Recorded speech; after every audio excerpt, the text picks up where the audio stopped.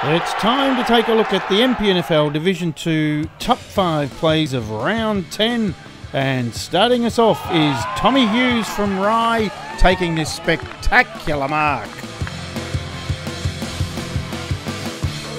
Somerville's Lachlan Williams taps the ball around the half-forward flank, gets around his opponent, takes a bounce, goes inside 50 and kicks a long goal.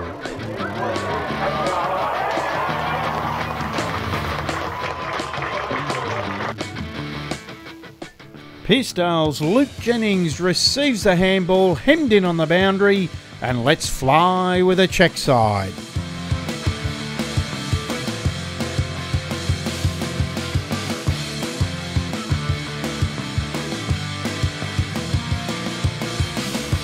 Chelsea's Braden Chappell, as cool as ice, kicks this goal after the siren to win the game.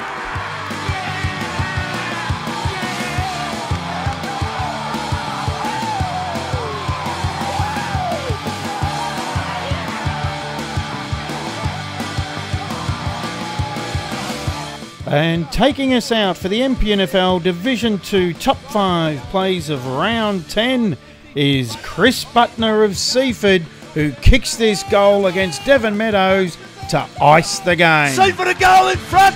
Seaford a goal in front!